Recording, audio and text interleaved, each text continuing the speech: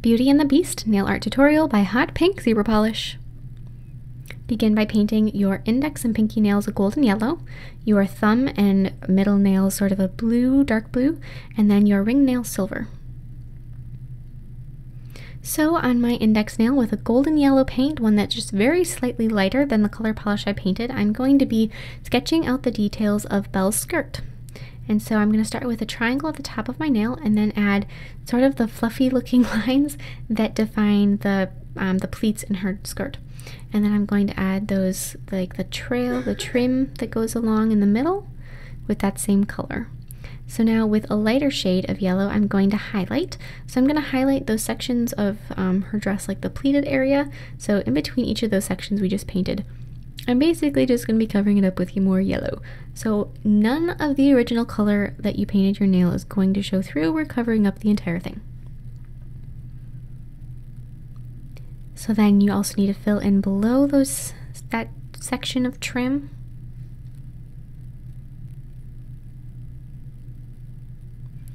And then add just a little line in each section of trim with that really pale yellow. So now I'm going to outline everything we did with brown, and this is where you'll really be able to see what it was that I was doing. I know it was hard to tell before because I was painting with the same color on top of it.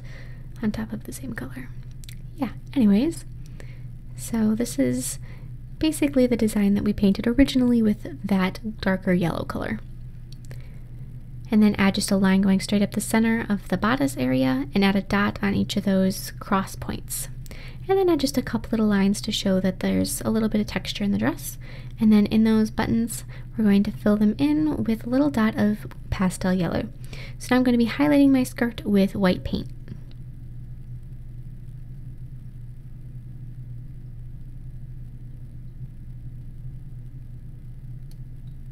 And now on my middle nail, I'm going to be painting Beast's jacket. So I'm going to start with sort of an hourglass shape, like the top of an hourglass shape, for the open section of his coat, and fill that in with white.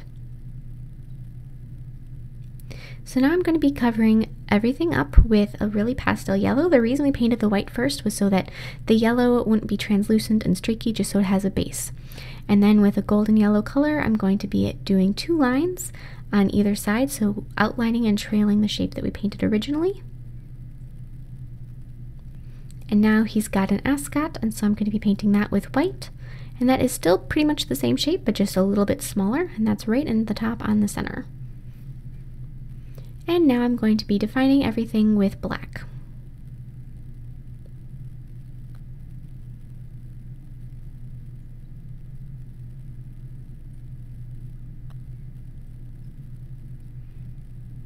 And right in the center of his ascot, there's like a little tie or a little ribbon. So you're going to want to add a line going straight across right there.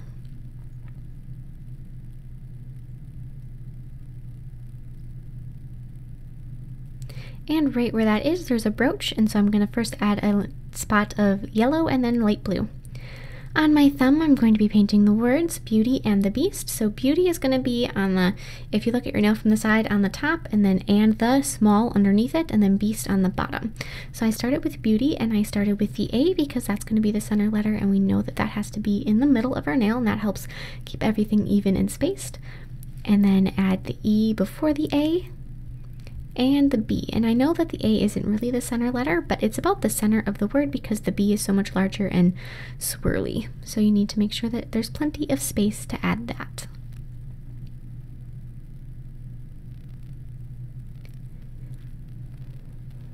And then the and the, as I mentioned, and that is very, very small, almost to the point where you can't read it. So if you can't paint that, if it's just too small, you can skip it and it probably won't even be noticed, or you can just paint 2 small little lines and it'll have the impression that you painted it. So then underneath and the, we are going to write Beast. And whereas Beauty is a really pretty cursive font, Beast is a pretty standard plain font, and it's all capitalized. So it kind of gives that contrast. So I painted the B first just because we know that that has to have a certain amount of space, and then I added the rest of the letters in the amount of space I have left on my nail. So if you have a longer nail, this is going to be easier. If you have a shorter nail, unfortunately, this is going to be a little bit more difficult.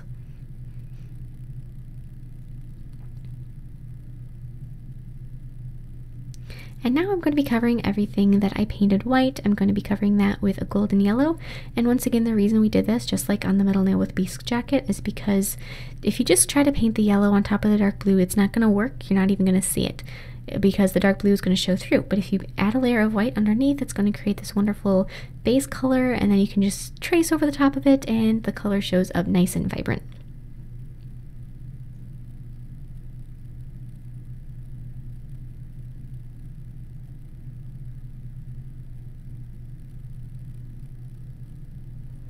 On the ring nail, I'm going to start by painting a rose with red paint.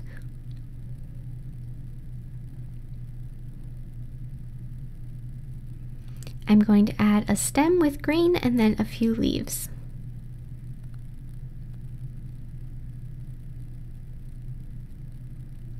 I'm going to be adding the details to my rose with a darker red and a very thin brush.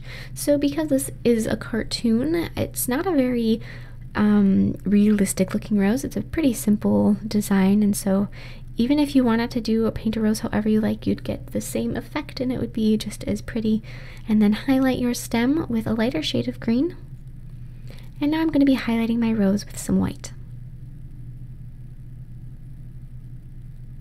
On my pinky nail, I'm going with red, I'm going to be painting sort of a rough looking circle at my cuticle. This is going to be for another rose, and it's not a perfect circle and you don't want it to be. And now I'm going to be adding the details of this rose. So in the center, you're going to start with basically 2 parenthesis lines that are intertwined, and then add the petal shapes going around them. And then highlight it with white.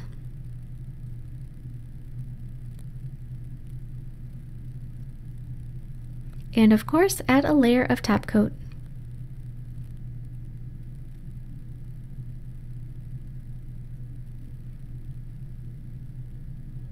Thank you so much for watching. I hope you like this design. Please share any recreations with me on Facebook, Twitter, and Instagram. I would really love to see them.